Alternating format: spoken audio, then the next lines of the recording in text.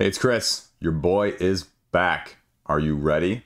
Gonna get myself in trouble. Gonna try not to. We're gonna do it. Lots of big campaigns to cover. Lots of things to talk about.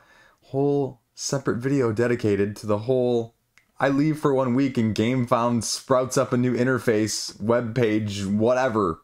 Right? Whew. You ready? It's gonna be spicy. Let's go.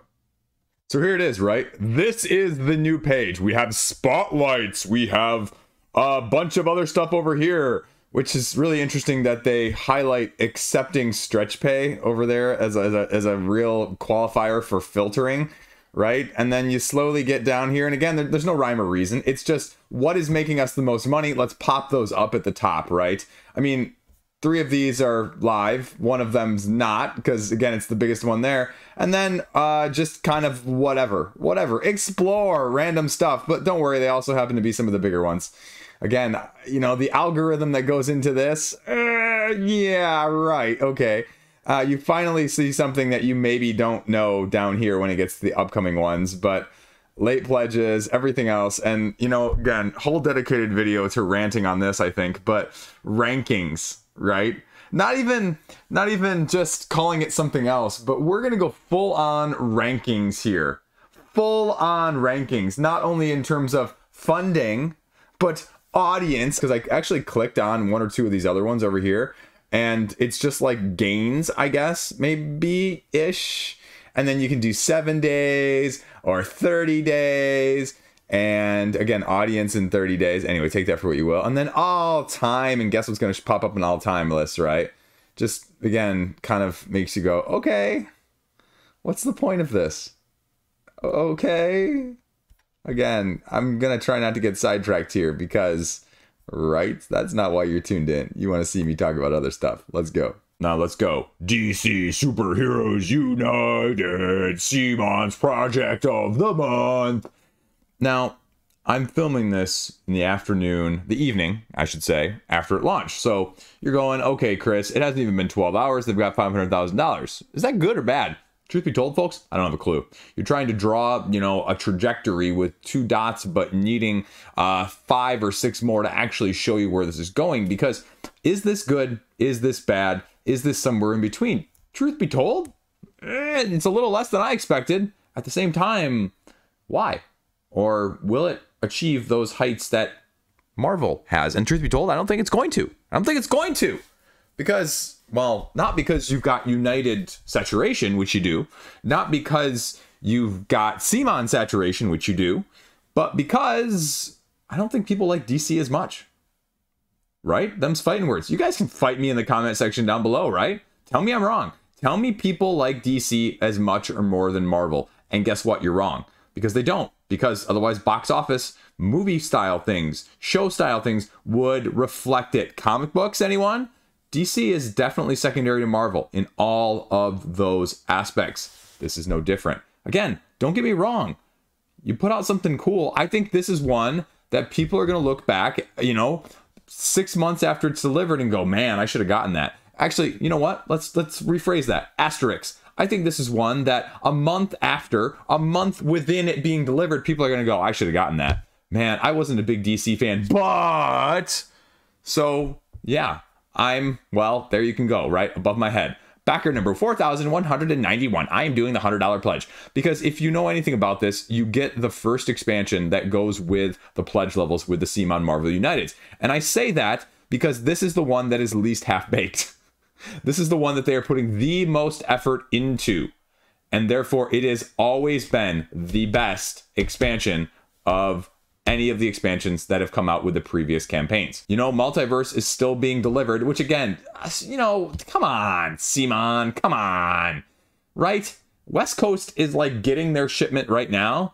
If you're on East Coast, like East Coast isn't even going to be delivered to the port until like literally a month later. Like, what kind of anyway, that's a whole nother issue. Teen Titans. People don't like Teen Titans. I have no problem with them. Ever seen the Teen Titans show? It's a great show. Anyway, this is what you're getting. And it's exclusive. Crowdfunding exclusive. Look, they had to change it.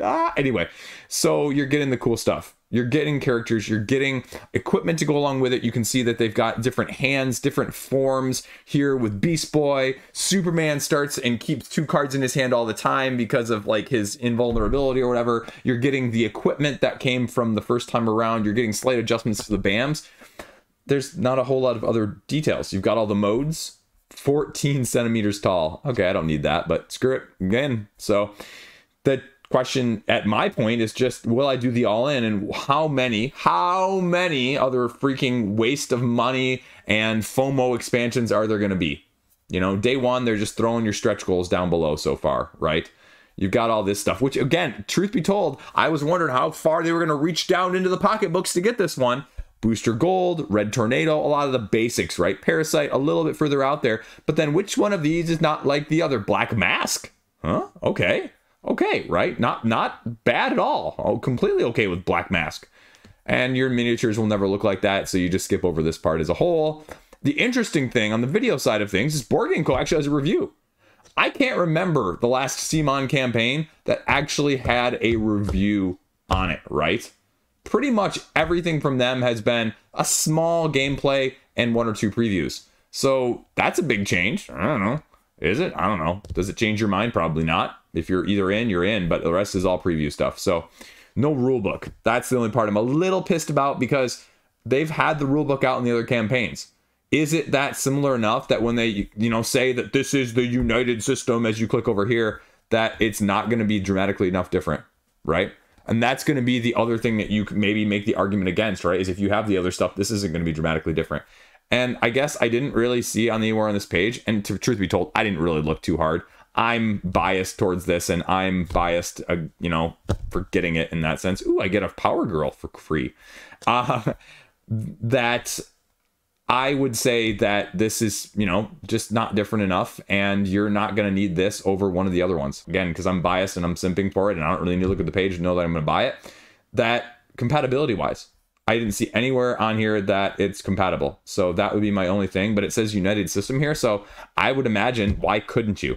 Why couldn't you? Except for maybe power creep. Because United Game System, they're calling it now, right? That's like what Exceed has done. That's like what Unmatched has done, where they've gone to the system rather than, you know, title with expansion, right? So anyway, I'm simping. It's going to cost me way too much money, but this is one of the few locks for me of the year, of the century, of the week, of the collection, if you will. Biased simping. Next game. Let's do it, right? Let's go to Brink. You missed my video. You didn't watch my video. I'm a crowdfunding peddler. You know, it gave me, and some of you commented in the comment section, some of you got my references, some of you didn't. Like, this is Catan in space-ish, asterisk, right? Because you're playing down 3 ships, a la your settlements at the beginning Catan, getting whatever resources they get to touch, and one of them only touches 1, one of them touches 2, one of them touches 3. But the premise is exactly the same in a worker placement light style vibe. There's about 6 different ways. Then you're going to be action optimizing, resource managing, but then this pseudo blind bidding at the end of every round 3 times, where you're going to be mathing it up to determine which 2 of the factions are actually the most powerful, and then also subsequently multiplying by the coefficient of the drag number, pi squared with a C value algorithmically. You know what I'm saying? I'm just saying stuff for the sake of saying stuff, right? But you multiply the round points that you get by the number of power that you have. And I think the concept is there, but I think it's going to fall flat for a lot of people. So unless you are the exact target audience, and a target audience, again, as the other main divisive mechanic in Brink, of negotiating, because you're going to be placing these tokens, these ships down, like I mentioned. But half your resources you might be getting on a turn might be resources that if you don't immediately trade before the end of your turn, you are going to lose completely. No, I'm not lying about that. No, I'm not making that up. Yes, I played it. Yes, I had the rule book. Yes, you can check it out on this page. And that's a bit divisive. Are you having people at your group that are going to be willing to be that dynamic? Frankly speaking, I don't. And I think a lot of people are going to look at this just like they looked at Oath, just like they're looking at Tanglewoods, which we'll talk about afterwards, right after this one. that they're saying, I want to love this, rather than, do you actually love it for what it is? Are you going to get it played for what it is? Not because 37 of the biggest people are telling you that this is the best game of all time, of 2023, of all time, of top 10 lists, of whatever, right? That's not what matters. This game has to be right for you. And I actually put a crazy quote on here. Truth be told, I haven't looked at this page, right, at the time of me filming this. But I said, you know what? This game is revolting! Revolting in the sense that you're actually one of the mechanics that's called revolt in the game. And the alternative definition to revolt, not as in disgusting, but as just changing of what you're maybe used to in that sense. And revolting, again, is another unique mechanic that they're bringing here, because if you cause a depletion of a resource during the round, everybody at the table loses half of those color of resources. So if I need 4 green, I only get 2 green from the supply and the supply is empty. Guess what? I lose 1 of the 2 green I just got, if that's all the green I have, but then everybody else at the table loses half their green and has to put them back into the supply. Is that going to be something that you're going to love as a hate drafting, take that style of manner? If it's not, again, you need to be aware of this. I don't think it's a bad mechanic. I just don't think people pay close attention sometimes to those nuances nowadays, and we get caught up in the deluxification hype cycle of things, right? We'll talk about that in a second again with 20 Strong Tanglewoods. So, I mean, you can have plenty of super positive quotes on here. You can have plenty of super positive comments, but are they applicable to you? Are they? By the way, I did this Brink terminal online before the campaign launched. I did a bunch of it, so don't ask me. I'm not good at it, though. That's a whole nother thing. So you can find some of the goals, social goals, stretch goals, but I mean, again, like, you're not seeing necessarily, as I was scrolling but not paying attention and also looking at the camera, like what you're actually doing mechanically, as I just mentioned to you, right? Again, it's deluxified. This 20 strong, chip theory, over the top deluxifications, over the top, unnecessary, completely cost inefficient bling for your collection. And you know what? If you want to do that at the same, I'm not saying that as a negative. I'm saying that as a matter of fact. That is the niche in which you enjoy, you know, because again, truth be told, right? If you want to spend $100 in a game that is going to get played a ton more than 5 $20 games that aren't, you know what? Do you? I'm okay with that. But it's the deluxification and oversaturation in general in the hobby that is not the good thing. If people voted with their wallets, but they vote with their grass is greener, which is the whole, you know, sort of Gamefound page thing over here, right? This is not here for you, folks. This comparison down here. This is to make you look and see, oh, other people are backing this. Oh, other people are really interested in this. Oh, other people are throwing tons of money at this in the last 7 days, so I better be doing it too. That's why that's there. It's not for consumers. It's not for regular backers like yourself. That's okay. That's a whole nother video, like I said. So again, finally, you get down here to the how to play. I give them kudos. The rulebook is out here. You can check that out. 2-player mode. Again, I said this in my review. You didn't watch it, but it's in my review. I said 2-player modes for games like this that require 3. I am not a huge fan of the AI system, the Automa system that goes along with this. I'm just not, right?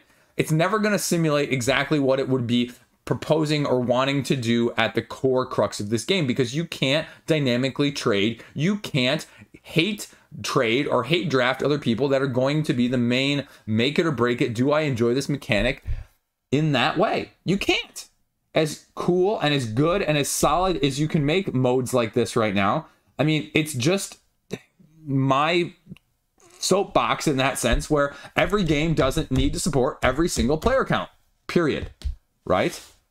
So I don't care if it works or not. It's my bias. So you can check out some gameplay there. You can check out tons of video content, I'm sure. Asymmetric factions, asymmetric objectives, tile laying exploration as you're laying them on the edge of these tiles and you're getting your resources. You've got your shields that block what other people are seeing. You've got the cool dynamic that I really kind of loved of the cargo versus the railgun. So how do you want to upgrade? Do you want more power? Do you want more resource collection? You can stratify or change each of your individual ships in that way. Again, Deluxify the blinging heck out of it right now from that aspect of things. And there you go. That's tons and tons of stuff on here. So check it out if you want and see if it's really right for you. That's what you need to check. And that's what I'm always preaching for, whether it's this game, big games, small games, big companies, small companies, anything else in between. Okay, we're going Tanglewoods, 20 strong. I said it, right? I mean, the cards and the chip that went along with this, it's surprisingly, you know, again, I'll say this with the first time around, it's a very expensive card game. It's not unreasonably priced for 3 decks in that sense that went along with it. But at the same time, I kind of went, okay, you know, the dice are extra sparkly. The chip that goes along with this that makes them, you know, sort of a token chip in the chip theory side of things was, you know, not really necessary as much. I'm going to get a lot of flack for that in the comment section, I know. And they're giving you a free little Universal Heroes pack, which, again, as someone who reviewed the first time around, I didn't think the heroes were that great cross-compatibility wise. Like, they just didn't always match up because the core systems of each of the first 3 were so different that it just didn't line up as well. So it's great that these are universal, but I'd also make the argument that I don't think you're ever going to use these 3. Boom, them's fighting words, right? So that'd be my only concern. And they've got the Tanglewoods base pledge, the Dex bundle. You can get everything else, complete gameplay bundle. I'm sure the strategist sold out in like 0.8 seconds for auto bot refreshers that are clicking on it and want to spend, I don't know, $500, $800, whatever it is nowadays. Again, I haven't even looked because, again, I don't really care. And you know what? You shouldn't be doing that unless you absolutely and utterly have loved every single game that they have ever put out there, all in your collection. You've played them all 30 times. Your H value is 77 and whatever it may be, right? Again, being facetious, but there's such a disconnect, I think, with that as a whole, as good of deal as it is. Because again, I'm not a deal person in that way. I don't buy things to get a great deal. If I did, I'd own a lot more than what you see around me. And I don't. And I don't want to. I'd love to get rid of most of this for a good deal. Single player. Again, right? Part of me would love if they adapted this to a 2-player. Part of me also, as I just said, trying not to be hypocrite in chief this week, says that, you know what? I hope they stay single player. Stay with what you've got going on. Don't, you know, mess with something that's really good if it's really good by trying to adapt it to people like me who are grease and squeaky wheel sort of situation, right? I want the 2-player. So go with it. Keep it. And that's okay. I'll be completely transparent here. The only reason I would be backing this would be to review it before other people got their copies to get clicks. That is the only reason I would be backing this at this point. You know, it was okay. It was okay. I didn't think it was great balanced. I didn't think some of this difficulty was where it needed to be in terms of just absolutely getting snookered immediately, getting cooked without a whole lot of chance some games. And it just wasn't a lot of fun. One of the 3, at least, of the originals. Is this one going to be better? Probably. Is this offering completely unique, different mechanics than the way they manipulated the cards and the dice in the first one? Yeah, absolutely. Is it going to change your mind if you didn't like the system in the first place or you're not a solo player? No, it's not. Not one bit whatsoever. Nope. No dice. Pun there. Dad pun. I didn't even think about that one. Going with what they're going, right? Flippable cards, dice-driven mechanics, all sorts of different stuff with the core system that they've got here. Red deck, yellow deck, white deck, is it? I forget. So again, right, like I said, this is really interesting. This is the most, or one of the most accolade-driven pages I've seen in a long time. And it's just kind of interesting, you know, again, what this means to people. I'm always curious. Does this influence you whatsoever? Because part of this and the part that some of these are so explicit and so niche that it's almost like, again, our hobby is super good at creating lists of lists, right? Because that's what you click on. I want a list of this, you know, super niche game. And that's okay, because again, it's what people want, right? Unique mechanics, unique challenges, collect them all. Again, I hate that. You know, that reminds me more TCGS. Gotta collect them all. Gonna get myself in trouble. That was right. It is a white deck. White, yellow, red. Cloudspire 2025, they're teasing you. They'll probably announce the other two at the end of this campaign so you can see. But, I mean, at least that is 2025, I guess. So what other of their IPs haven't they previously covered? So that'd be the other guess for that one. And then maybe a third new one to go along with it. Again, everybody that's big loves this game, so you should love it too, is what that tells you at the top. They're doing 3 different things, done differently, if that makes sense, with the way the Tanglewoods decks are set up here. You're going up against creatures that are going to either be alone or in tandem that you're going to be having to manage through the dice manipulation with the dice pools that are selective as you're going along. You got the money where you're going to actually be able to bribe enemies out of the way to get rid of them as you're venturing. But if you do so, well, it might be done at the wrong time, because also that's how you get your rewards in this game in the first place, including more money to bribe more people later. So that's the big one there. Merchant is going to be giving you upgrades that you can buy as well, and then items that you can do in addition. Base game, the red rules, interestingly enough, only the red deck rules are out here right now. You can see your Little Red Riding Hood, some fantasy-esque version, traversing through the forest, trying to get to the cottage and the big bad wolf to win the game. Minions, slavering wolves against the main wolf himself, right? And each one left alive essentially powers up the boss, so it's very similar to one of the other original ones where the more that was left, the more powerful they become. So Minion turns out to be blighted and upgrades and things like that. And so gameplay overview. Again, engagement, map, forest cards, flip to nighttime in the Golden Woods. Bears are going to be coming out though. The bears you can push into the deck that you can eventually encounter and slowly get their abilities into play, but their abilities are really strong, so you have to be careful when to do that. Via rounds, you're going to be selecting which map and which tableau to draw from, as well as to engage with. And then the yellow gameplay overview down here. And then the white as we get down here with the Whispering Woods, or the White Woods. I don't know why I said whispering. It's just another W word, right?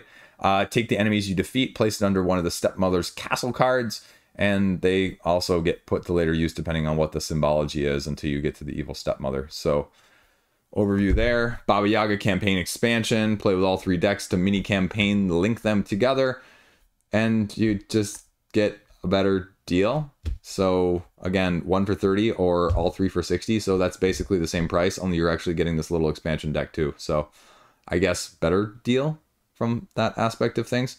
Although again, what's the difference here? The complete Tanglewoods experience, the decks only bundle. What? Ah, that's what it is. This gives you all the junk that goes along with it. I was really confused. I had to click on this. You get the base rules, you get the tracker and the chips and the theme dice, and this just gives you the decks only. So maybe a good deal. You know, again, I have mixed feelings, right? Like, they're not giving me all the extra junk that, you know, sometimes standalone expansions do, so I guess that's good. But take that for what you will. Again, $750. People just throw money at this, you know, for a good deal later on. You get a little bit of upgrades, whatever they're doing, a little bit of extra cartage. So that's why you're getting it on the crowdfunding campaign. Price holds true. But again, I'd make the argument, if it's not a game for you, it's not going to change your mind. So Tanglewoods, it's doing really well. So we'll see where it goes from here. Terrorscape, the Putrefied Enmity. That's actually a tough say right there. $500,000. It's pretty good, right? For a game that is getting, again, all the acclaim, right? I didn't pull up the Marvel United portion of things like I did on the 20 strong thing, but you know all those quotes around there. Number 1 game, best game, 17th ranked, whatever, right? Liege of Games, never on there. But again, that's one of my top games of all time. Anyway, Terrorscape, though. You know, you got the diorama-esque one versus all horror-themed game here as a whole, right? As I said in my news video, I was gonna say my preview video, but I don't know previews, right? I'm not smart enough to get paid for this gig. Seal of excellence, board game, top, whatever. People love it, blah, blah, blah, blah, blah. One versus all. It's one versus all, folks. Do you like one versus all with this asymmetry? It's Final Girl with one versus all instead of just solo. Is that okay with you? Do you want to deluxify it? You know, sun drop, minis, storages, foils. Foils, foils are the new coins. Anyway, I don't know. Do you need any of this stuff? Is it more like Final Girl where you just can kind of mix and match? Is it more like United where, again, you either are in or you're not. I'm not going to get myself in too much trouble here. Again, I'm a hypocrite, right? Like, I want all the United stuff, but I tell you that this is going to be too much for you, right? So I don't know. I don't know. Do whatever you want. Do whatever you freaking want, but you better love this game like I love United, right? At least that's what you can say. I can play United, I get it played, and I love it. If that doesn't, you know, sound like you with any of these other games, whether it's this or 20 Strong or whichever one I cover or whichever one I bash or whichever one I love, don't do it, right? Screw crowdfunding exclusives. Screw deluxeifications. Screw it if you can't get it played. I don't care what the FOMO or other people, might makes right, are telling you. If it's not for you, screw it all. Right? I told you we're going hot and heavy this video. I mean, $90 for the new content. Save $3. But pay for shipping. I don't know. I mean, doesn't include miniatures, deluxeified stuff, all the gameplay content. Again, $200. You know, 5 boxes. Okay, sure. I got $100 right now for 2 boxes. Well, actually, take that back. 3 boxes on Marvel United. So it's probably 3 more boxes. 6 boxes versus 5 boxes. Okay, sure, whatever. I don't have a clue. I don't have a clue. Whatever. Do what you want. I mean, again, like, people like this game, but I think you have to be a horror theme. And if someone's going to yell at me in the comment section, you don't need to be a horror lover, Chris. You can play this without being a horror lover. You've got your asymmetric killers. You've got your asymmetric, you know, people running away from them. I think it looks like a really fun game. This reminds me of Return to Dark Tower, where I'd probably really love this game. I would be happy with someone else owning it and bringing it to game night, though. So that'd be my issue. And again, this one, just like Marvel United, you know, miniatures, could probably pass. Would probably not mind it just being, you know, cubes. But you know what? You got to deluxeify your deluxeified and deluxeifying your deluxeified. So again, how do you play? Well, you've got your killer's goals. You're trying to just kill everybody, right? You get your deck of cards, different asymmetric style of hunt, sort of like a Dead by Daylight, if you will, that we were talking about comparatively in the past as well, to give it another vibe. You just trap them, fear them, kill them. So good guys, though, they have actions. They're trying to get away, search for weapons and keys to escape. And, well, if you don't do it right, they're going to find you and get you. So here's all the stuff, the testimonials and the videos and all that stuff. So again, people love it. It's killing it, actually. I mean, $500,000 is $500,000, and that's pretty impressive. So for a game that, you know, I kind of just poo-pooed and passed by the first time around. I don't even remember if I covered it the first time around. I'm sure I did. Cover everything. But it's really doing well. So if it is your vibe, give them a look-see. So next up, from Plaid Hat, going to crowdfunding, the third in the line of the Crossroads sequels-esque of your, what was the other one? Forgotten Waters, and then Freelancers, and now you're getting Wandering Galaxy. Again, this is one of those, though, that begs the question, why crowdfunding? Interestingly enough, I didn't actually know this beforehand, but this is their first created over on crowdfunding here. So Summoner Wars 2, right? Video coming out in the next month, before the end of the month, hopefully, talking about my updated thoughts on the new Summoner Wars expansions and everything else in between, including the app. But it's a Crossroads game, right? This is very reminiscent of Freelancers. Freelancers is a solid game, but it's very light, it's very whimsical, and it's very fantastical in the sense that it's skill check based, and it's dice driven skill check based. Now, with the rule book here, again, I wish this was a little bit more apparent on the page just up front, right? Like, if you have either of these other two, why would I get this one comparatively? Is this just 3rd edition 3.0 is better? Is this actually that much different? Is it the choose your own adventure theme style of things?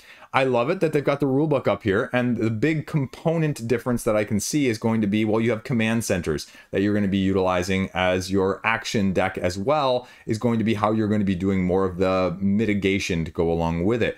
So again, station boards and weapons and device cards. So those are going to be more of your differences, the jobs and events and the location exploration. It, you know, when you pull up the page here of the rule book for that aspect of things, it is very eerily representative or similar in these 2 pages right here of Freelancers. So if you like Freelancers, it's probably going to be a pretty safe bet for you to enjoy this one to some capacity. It's just going to be, again, your mileage may vary depending on which one you like the best. So it's a campaign, location, book, a spiral bound situation, if you're familiar with the first 1 or 2 in the first place.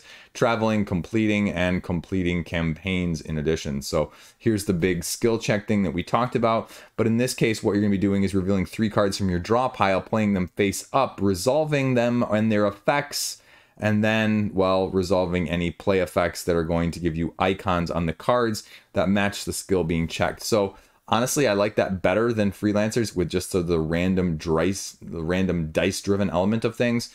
But the other aspects of things, the upgrades, the experience, the, you know, as they say here, catchphrases and nicknames to be earned, and you write them down.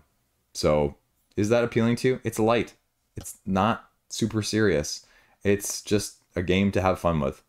And do you enjoy that?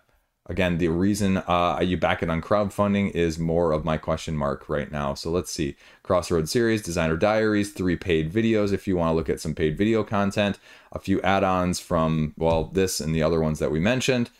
And then finally, down at the bottom, why back now? Well, you know, I have a hard time believing that this is going to sell for $70 at any sort of retail side of things. So that'd be the question. I'd say you're doing early entry and supporting a small publisher from that aspect. That's the main reason. And if you want to do that, go for it. Wandering Galaxy. How on gosh golly green earth do we have another Stefan Feld collection here? But this is the classic special edition niche best of 2024 edition that we came out with this year edition. Seriously? Seriously? Seriously. 46 grand though, because people are still willing to get this, you know, different edition. And 8 games under the belt, 9 and 10 are getting ready. 1 through 4 are in high demand. We decided to reprint them. But don't worry, you can get it slightly different with double layer player boards, extra wooden components, and of course the great gameplay. And all the stuff that goes along with it for, I'm not even sure if that's a good price. I just know there's already like 3 editions of this out there in the first place. So the fact that this is coming as like a 3rd or 4th time around, you're finally doing this, and why some of this stuff wasn't there in the first place, and why you would ever get the upgrades that went along with it, or the matchingness of these in the first place without knowing that these were going to be great games for you, just boggles my mind. And just the delivery and the timing of all of these other crowdfunding campaigns, I mean, it's fine, right? And all of these are relatively well-known products at this point in terms of Hamburg, Amsterdam, New York, and Marrakesh. Interestingly enough, I hear the most, and I saw the most on the trade market in terms of desiring for Marrakesh. Hamburg's probably 2nd, Amsterdam's 3rd. I've never seen New York show up anywhere. So again, they're Stefan Feld remakes with slight nuance differences than their predecessors. I'm going to leave it at that, and you can check it out for yourself. So then we're going over to Histórica Arcanum, Cults of London from Metis Creative. $64,000. Impressive still, of a $10,000 funding goal. And this is a little bit of an action programming area control vibe, if you will. I believe you're playing it over 3 rounds. I could be wrong. I'm blending and blurring things together this week. Because, again, you know, got a week off, didn't feel like editing it all week, and that's why we had less videos out this week. So, you know what? Hit me up in the comment section down below, and you can help me edit some more. You got this deck building asymmetry, though, that you're utilizing with an area control hybrid, because essentially what you're doing is you have card holders anywhere between, they say, 0 and 3, so you must be able to manipulate or even lose your card holders to action program on a turn-by-turn basis to basically set your operators, set your characters into different areas on the map. Actually, you know what? I think it's like 13 victory points. I think that's how you win with this one. We'll pull up the rulebook in a half second. And you're eliminating opponents, gathering these resources from these sites, and potentially even, and this is going to be the, you know, most divisive element, manipulating other people's plans in the first place. Because when you set these holders out in phase 1 with your cards on them, then phase 2, if you pay certain intel resources, you can actually look at other people's and mess with them. And then they can't rearrange those. But then that's where phase 3 comes in, is then people can rearrange their other plans if now people know what they're going to be doing in that aspect. Round 4, phase 4 is going to be more of your combat, where you're going to go head to head in these areas and decide who wins and who battles and who loses. 5 is, well, taking those actions at those areas after all the dust has settled. 6 is your refresh. Rinse and repeat. Again, I love this tracker to tell you where this falls, right? I just like that. I think it's helpful for people, because I think sometimes, even with our own biases, we're not great judges of that. You know, talk about the more recent discussion on arcs, where people are like, this is the best game that's ever been made in the history of 2024.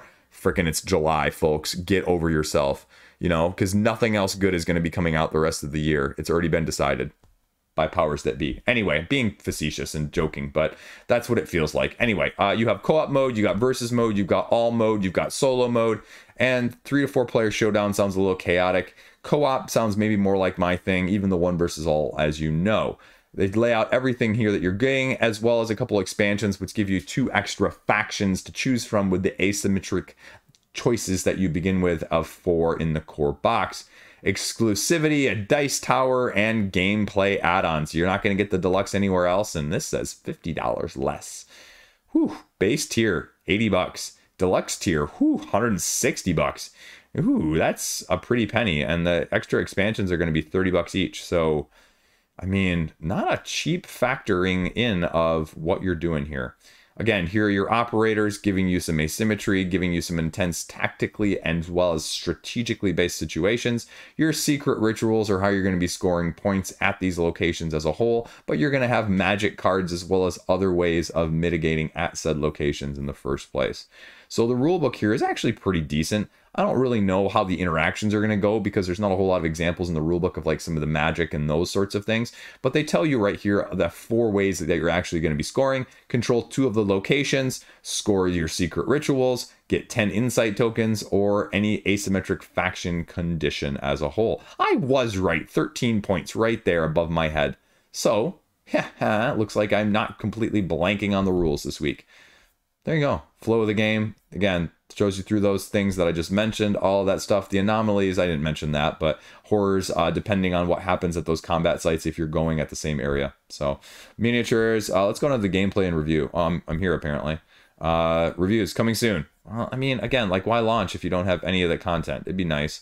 But you have the rulebook, so I'll give you that. And, you know, again, I'd worry that having all of those modes, that 1 or 2 of them are going to just be tremendously more up your ilk, and you're going to be paying for an extra mode or 2 that you're never going to use. How do you feel about that? Is that a big deal? Not a big deal? Who cares? You're not listening to this part of the video anyway, so I can say whatever I want. Haha! Just kidding. I hear you. Historica, Arcanum, Cults of London. Give it a look-see. Tell them Liege sent you. Now, rolling board game bags and artist illustrated playmats. Dum dum dum. It's from Allplay. Again, only about 70 grand, which is, you know, pretty good, but also a little bit lower than I would have expected. And to be truth be told, I really like Devin Rue's playmat here. I think it looks really, really freaking cool. You know how you've made it on the media side of things? Companies no longer only send you board games, they send you accessories. That's how you know you've made it, right? P.S. Spoilers, I haven't made it yet. Just kidding. I'm happy with where I'm at.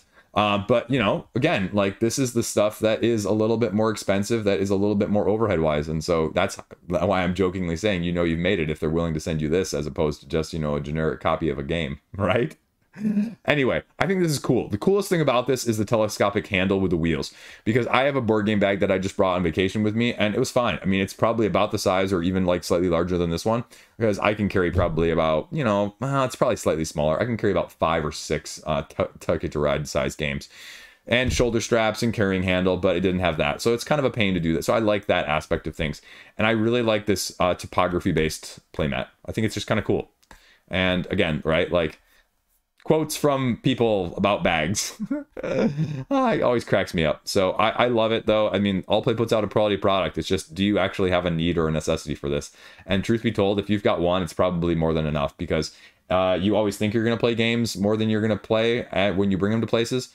And you're never going to play most of the ones you bring in the first place. So you never really have a need for more than one bag, despite anyone telling you anything otherwise. Unless you go to those, like, media content creator game weekends that I've never been invited to. I'd like to get invited once. It's not like I'd necessarily be able to go, but it's sort of like, you know, just being invited kind of makes you feel good on the inside, right? Right? You know what I'm talking about. You have friends. More than me, probably. Anyway, edge stitching, padding, I don't know. Where's the one I was looking at, though, so I can show you? I mean, that's fine. Iono tools. I mean, that's not my personal aesthetic, right? That's fine, too. That's a nice little garden aesthetic. Space, it's kind of cooler looking, but this just seems cool. Like, I could look at this on the table. Now, it gives me, like, sort of the Middle-earth vibes, and that's kind of why I like it. So, give Devin Roos some support.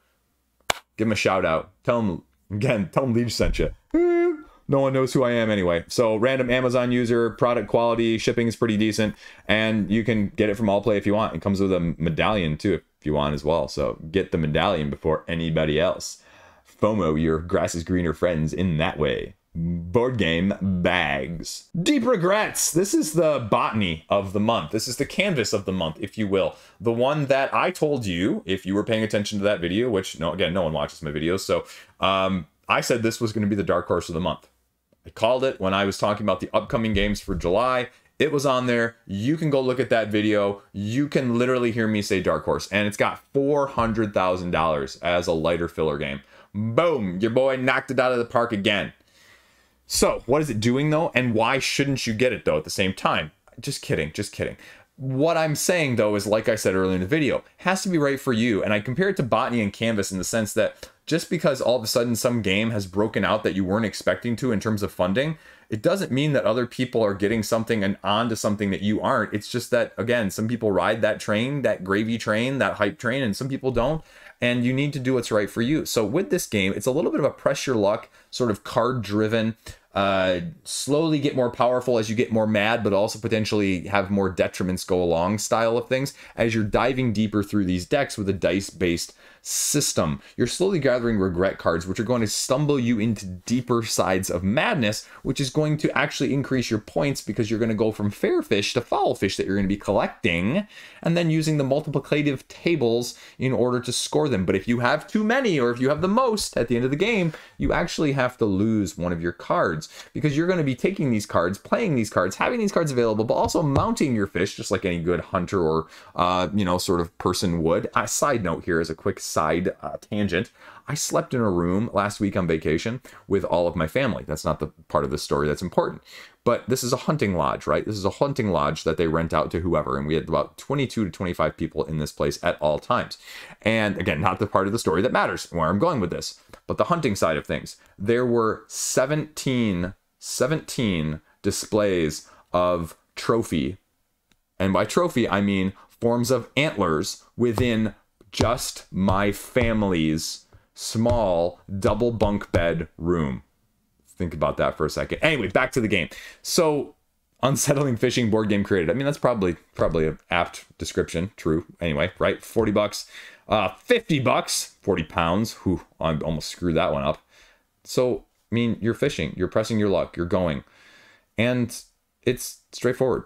But it's not going to be as interactive as you may like. And it's going to be more asymmetric solitaire, if you will. But again, I don't think that's a negative. I think that's just a be more aware. Research, reveal, trigger where you're going, paying with the cost of the dice to catch the fish, or, well, can't and, get a doink and try again later. You get a little expansion here with some of the content as well, with the extra stuff, solo and co-op mode, and the rule book's on the page. The aesthetic is nice. And again, is it your ilk, though? I think it's cool. I wasn't kidding. I saw this one coming. I'm patting myself on the back all I can this video. There's enough content, and you can check it out. So, again, indie. Do it if it's for you. Deep Regrets. This should be the name of my channel instead. Then, Rise of Babel, $50 from the folks who bought you the Arc game from a couple years ago on crowdfunding. Euro game with deck building and worker placement. And what you're doing in this is essentially you start out with the same 10 deck of cards, 10 cards in your deck, if that makes more sense. And I said it better the second time. I'll leave the first time in there anyway. And you play 5 of them on a round, and they're going to have double actions on them, top and bottom parts. And so you just choose one or the other. Play all 5 of your cards, take your turn, rinse and repeat. Play that, essentially over a certain number of rounds, and whoever scores the most points over the certain number of rounds wins. And they're going to be action, resource, worker placement-esque because you're also going to be controlling places on the board where you're laying some of the tiles that are going to require adjacency in order to get more points at the end of the round as you're scoring them. You're using also the deck building mechanism is because you're starting out with 10, but you're going to slowly make your deck more asymmetric in terms of the things that you would like to do going forward. And that's what's going to make it slightly different. Adjacency there is going to give you what you need in order to win. Preview. Everybody's paid there, so you can check out those if you want. It talks to you how you're going to be upgrading, placing, and moving. And, well, you're going to move an elephant, though. That's kind of cool. But that's the gist of the game. So rulebook is there. A little expansion rulebook is there. And how to play and how to play and how to play. So no reviews, but plenty of paid content. If you missed my video last week getting myself in trouble talking about paid content, well, you can laugh at me in the comment section down below again and tell me I'm a fool and hypocrite. But anyway, it's doing really well. And you know what? If it's for you as a slightly different twist of, I kind of like the idea of it, right? Deck building, worker placement, do an Imperium, anybody? In a slightly different way with some tile as well, giving me a little bit of like almost Teotihuacan vibes. A completely different way, horrible comparison, but I went with it because it's off the top of my head. That is Rise of Babel. Next up, small city. The Arcologies expansion. I'm going to be careful there with that. Conquering space. Don't be fooled. Small cities. Weight is nearly 4 on Board Game Geek from a 2016 game with deluxifications as well as deluxifications as well as multiple expansions. This one's too heavy for me, folks. New buildings, spring expansion sold separately. Variable rounds are going to be new with this expansion. And, well, changing the course of the game as a race, essentially.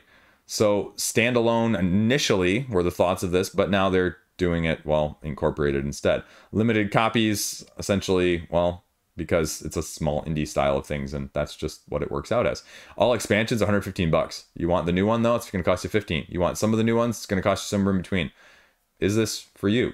English rules are right here.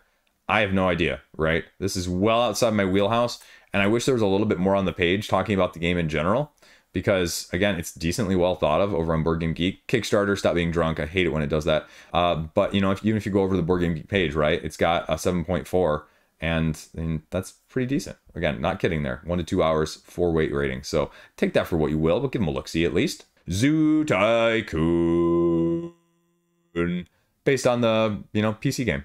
And the only thing that I really know about this off the top of my head as a second edition with a new expansion, I mean, tell me if you heard about that in the last month or two, right?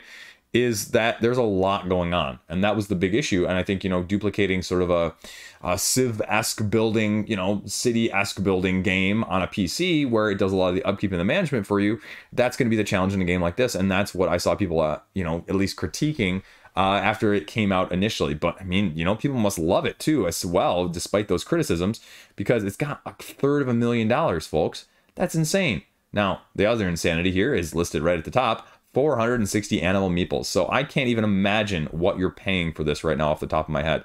So let's take a look. We have, what is that? $84 for the base game standard edition expansion. Woo! That's an expensive expansion. $84. That's almost my whole pledge for Marvel United. Anyway, everything deluxe is going to cost you $111. Is that actually the new expansion and the base game? No. That can't be. No, that's just everything new. Just kidding.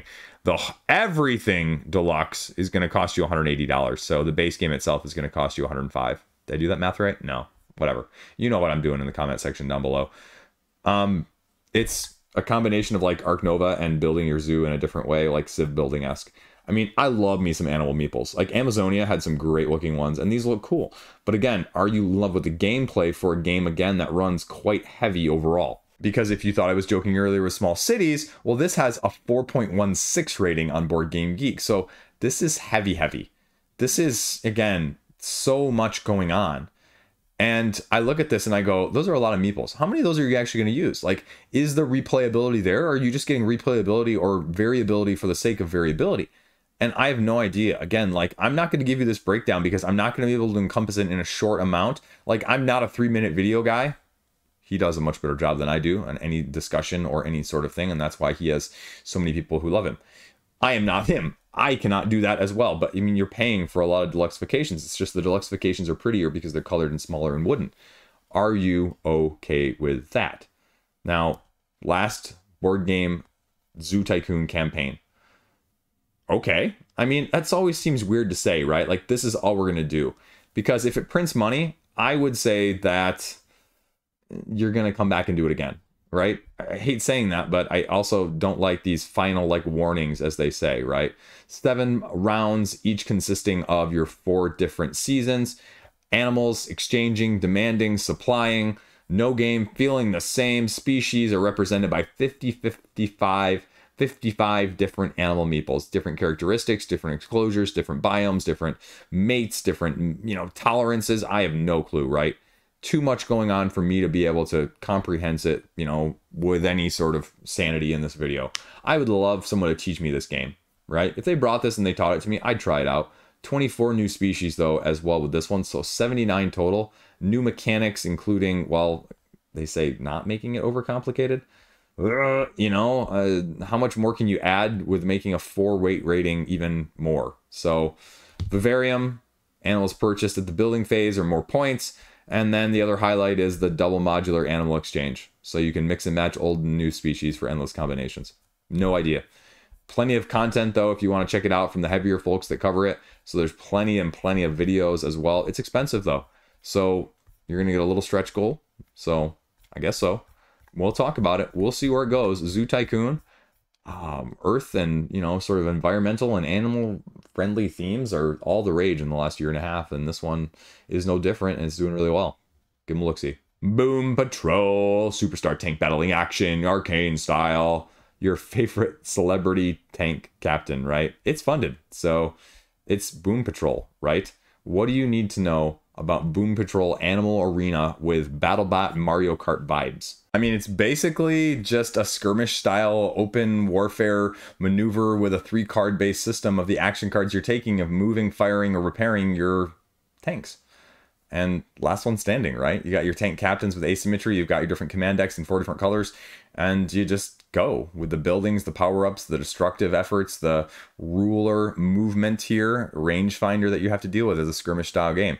So there's a couple playthroughs as well down here that you can check out. What the exclusive promos are as well down here with some asymmetry additionally. And then a little bit of extra gameplay content. I mean, there's a Dice Tower preview, there's a shelf side playthrough, and there's a rule book. So everything that you're going to need to see. But again, like, I'm not a super like spatial skirmish style of person, so it's an easy pass. But I can see where having a little bit lighter, more tactically driven game like this is going to appeal to people. So what is the actual base price though? 35 bucks. That's not bad at all. 49 for the Deluxeified with hollow foil boards. That'd be my only question, right? Is it really worth getting on crowdfunding? And again, as an indie publisher, probably, because I don't know how widely available at retail it is. But I mean, again, you're gonna have a print run of somewhere between 200 and 500 games. So we'll see if it shows up elsewhere. But anyway, give it a look-see as Boom Patrol is out. Then we're covering Wizard Miners, right? Wizard Miners, and then I'm phrasing, we're not getting ourselves into trouble here. $11,000, it's funded, so you're digging, going through these decks, upgrading your equipment, trying to blast, defeat your opponents, and defend yourself with spell cards to go along with it, but dealing with cave-ins as you go along in a standard game level with some Deluxeified meeples as well to go with it. So when you go through your mine deck, that's the depth of your mine. Each turn you dig as deep as you can, trying to get through to the rubble. Clearing the deck means you reach the center of the mine and you win. So you're going to be doing that via the upgrades that I mentioned, discarding them, keeping them, rolling dice to generate numbers, and you're trying to match potentially numbers that you play your starting miner with each round. So take a card from your mine deck, turn it over, and rinse and repeat. Purchase new tools, upgrade your tools with gems, give you more numbers to go through in order to discard in the first place. As you go deeper into your mine, well, is cave in, rubble pit, cards out of the game, cause headaches, and you basically have your cards fall back into your pile with some take that as well. So how do you feel about things? Indie publisher, a little bit of Kickstarter exclusive specials here with the slight Deluxeified version, and anywhere between 50 and 65 bucks is going to catch your mind and fancy here. We'll go with Wizard Miners. Emerald Skulls, here we go. Thunderworks game set in the world of Role Player. Press your luck, real-time betting on your opponent's rolls. So using a tumbler, roll your dice, use tricks to place them on the tiers of the skull, but once you place them, you can't go any lower for the rest of your turn. So bust, reap, or rinse. What are you going to do? How do you bet smarter than your opponents? Highly replayable, going to be a lot of push your luck, and they're going to give you a little bit of extra here with some tokens and a playmat available. 7 to 8 player expansion. It's a dice rolling game. You can do that. You don't need a Deluxeified holding chest though. So what essentially you're doing on your turn is you buy, roll, and place dice on the board. Then the gambler, the person rolling, places bets on the outcome of the tumbler's roll. So as you're the tumbler, you buy and roll and place dice. If you're the gambler, you're betting on what you think they're actually going to roll. Start with 3 dice, gain more by using your gears. Wager with a range of outcomes before they roll it. You roll it and you see who gets whatever they can. And, well, unless they bust, you get to rinse and repeat it. So gambler gains gears. There you go. Here are your standard betting cards that you're going to be using. The regular ones up above here, the left bet, the right bet, the payouts, the jackpots, the descriptions, as well as your advanced betting cards that are going to go along with that. The dice placement in the various levels of the skulls, depending on if you're the tumbler or the bettor, if you can do that. But your chosen dice have to be placed on each individual level. You cannot separate them out. There are going to be wild dice, and they're going to be wild dice that can be even breaking those rules and playing separately as a whole. That's kind of how you play. You buy the dice, determine how many you're going to be rolling, put them in the tumbler, and see what tumbles out. allowing the bets, rolling, placing, and checking to see who gets what. Paying out depending on where things are at, what the busts were, and how many gears they bet in the first place. And the game ends, well, when the gears are all depleted. You go until that pool empties based on the player count, as we mentioned above, 40 per player, essentially, if you will. Rerolling and betting is totally there, and advanced betting is going to be, well, encouraged. Do you like Press Your Luck? Do you like the role player adventures? $20 is actually, truth be told, a lot less than I thought. 7 to 8 player expansion for $5 more. This is one of those I think I'd need to try first. I would be loving something like this because I think a good 5, 6, even dare I say 7 werewolf party game style of things are rare and few between. So if you can entice from a gameplay standpoint here, that's kind of intriguing. So exclusives probably could go without right now, but Thunderworks is usually a push retail versus crowdfunding, so go support them if you're interested. 70,000 still freaking good. Next up, we're talking Mythic Menu. Well, I mean, it's sort of a little bit of party game in a different way. Essentially, as the chef, you grab one of these cards out and you say, I want a little bit of this, some of this, and some of that, and maybe none of this. And then other people have to gather resources in the amounts that they think is closest to this, and the person who gets it 3 times the best, well, wins. That's essentially all you're doing, right? You're jotting down those predicted flavor strengths and taking turns adding ingredients and the pantry that are gonna, well, either help you or hinder your opponents. So rinse and repeat. First chef to gain 3 stars of whoever gets the highest point total based on how their bitches are put together. Well, you win. That's it. I'm just gonna cover it. Wanted to mention it. It's not quite funded. Stop it, Kickstarter. But it's darn close, and probably by the time you're watching it, it will be. Mythic Menu.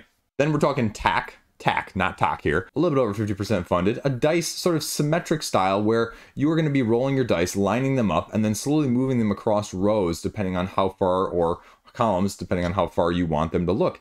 And there's going to be win values that go alongside of this, and when they add up, you get points based off of how many of your dice are used to get that sum total. Then after you take them off, you get to re-roll them, place them back out, and cleverly rinse and repeat until someone gets all the way to the top scoring and wins. So straightforward, a little bit of abstract, a little bit of dice placement, different win values that you can do as a setup to give different variable conditions, and a little bit of one of my other abstract games, Kamisado-esque vibes, where you're moving across to up to your discretion, trying to predict and trying to outmaneuver. So kind of cool, little light game. Just wanted to cover it. Kind of nice in the sense. Again, just give me like Sky Team vibes in a completely different way, just with the aesthetic and the dice on the board there. But anyway, I thought I'd mention it. $24 is $24, and give them a look-see. Tell them Liege sent you. Next up, we're doing Witchcraft, Moonlight, Magic, and Midnight's expansion. Just literally funded. Like, you know, like $27 over funding right now at the time of me filming this. So it's an action selection, card-based driven system with 2 new expansions offering variety and a little bit more complexity to the base game as a whole. So if we skip all of the what's in this and the stretch goals and the new stuff, you get down to the how to play. Asymmetric witches, starting spells that are available to you. Crystals are currency that you're going to be utilizing. You start with 4 and you're going to be gathering ingredients to cast spells. You have at least 20 magic, you win the game. These are the actions you're going to be taking though on a turn-by-turn basis. Buying cards from the market, getting more crystals, getting a familiar and crystal, spell crystal, or familiar action. You have a grid of 3x3 that's going to be setting out, and well, take them because not only are they going to have, you know, victory points available with ingredients, not only are they going to have ingredients available to you, but also crystals along with them that might be able to be grabbed for free in addition. Well, if they don't have them though, you got to pay them to get them. So how you do that, what action combo system you're driving here, that's what you're doing as a whole. So let's see, what are the actual, like, now that you've seen the gist of it, we have the Midnight's expansion. Like I mentioned, 5 new familiars, more effects on the take that mean side of things, mixed and matched to go along with the base game, more events to go along with it as well. So there you go. Although Midnight's and Moonlight. So we only see the new stuff here from what, Midnight? So there you go. Give it a look-see. Thought I'd mention it. Now we have Zoo Lights, an expansion for Zoo King.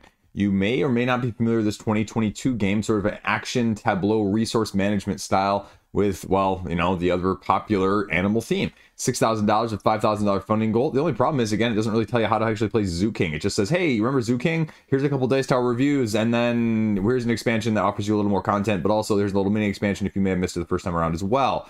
So essentially what you're doing is you have this tableau, this market tableau, and you get $1,000 at the beginning of the game and you use that to buy some of the tableau stuff that's out there. And then you utilize more of the tableau action systems in one of 4 different ways, getting 2 actions of those 4 every single turn of drawing, buying, or manipulating in order to make a, well, better tableau than your opponent as a whole. Slowly as the game gets going and gets revealed as you're drawing cards from the deck, you can not only buy them from the market, you can draw them from the top of the discard pile, but then as you're drawing from the draw pile itself, awards will randomly come up as you're drawing through this, and after you hit the certain number of rewards and trigger the end game, you score and you see who has won. So it tells you right here, additionally, what you're getting. More animal cards, more habitat cards, more, well, zoo cards across the board. It changes the winning condition as well. And, well, there you go. Here's what you need to know about it as a whole, right? Like I said, there you go, there you go, there you go. Icons booster packs, which is a mini expansion here. And you can see what you want to get, and they'll give you some options as you can, well, choose your own adventure. They're asking for input from backers. So the icons 1 and 2 from that aspect of things. Mini expansion and a real red panda mascot sticker. Yeah, you want everything though? 45 bucks. Okay. Add-ons, add-ons, add-ons, and there you go with the little promos as well. So yeah, 7.5 on Board Game Geek. Give it a look-see. Mixtape. Engine building card game 2 to 4 players, almost funded, $3,800 to $5,000, and it's again, it's an action tableau resource management style of things where you have 2 sides of a mixtape, A and B, and you're gonna be taking one of 3 actions on your turn-by-turn basis. 1 is you're gonna be buying cards from the market and adding them to your hand. 2, you're gonna be playing those cards down either the A side or the B side, or C, you're gonna be taking 3, whatever. 3, you're going to be taking the actions of said cards that are down on your tableau, but the game end trigger is when you have, or someone has, 10 of those cards played. And what the manipulation is in terms of some of the actions is there are going to be a lot of characteristics on these cards, a la your little tableau combo system, in order to achieve your mixer goals over here as they go up based on how well you can mix and match and create your love notes. No, seriously, love notes, because your crush needs to have the right tunes, essentially. So 20-page rulebook, relatively easy, straightforward. Give it a look-see, a couple videos as well, high-quality print and play if you want that thing, and you even get a promo pack. So give it a look-see, and again, what are we talking here? Okay, $9 shipping plus the base game price of $19. So, and yeah, that's it. So there you go. Mixtape. There you go. Round up. Over. Not as many games as I thought covering 2 weeks. And, you know, I really parsed through Kickstarter and Gamefound, but truth be told, also sometimes I'm sure I missed a couple because it's getting harder and harder to tell, and Kickstarter is like a junk thing. And you heard my little rant at Gamefound, which is, again, making it harder to find stuff. Although, again, I just hate using all those filters to find stuff sometimes. It's just a little tedious. But maybe I just need to bookmark, you know, the actual filtered page rather than the, like, Gamefound underscore, you know, homepage, if you will. I don't know why I said underscore there. Right? I don't know. News video, upcoming crowdfunding video, still some stuff from the second half and the first half of the year we got to talk about. Best of June still to come. All of the July lookbacks. I have some stuff to do. I've been lazy about filming. I've been lazy about editing this week. I've just not been into it. So hopefully there will be more done this weekend when I have a little bit of extra time off to get some of that out shortly. Yeah, we'll go from there. Probably a mini review video here in the near future covering multiple games again, because I like doing that and it's fun. And I think it's more worth your time, investment, and money. Because you're paying me, right? That's all I got. Didn't get as much played on my vacation as I would have liked, truth be told. But got a few things played and just had good time playing the very few things that we did play. So again, as I mentioned with the bag part of that video, right? I brought way too many. Not as many as years past, but still way too many. And played a bunch of small stuff instead of any of the big stuff, which is fine.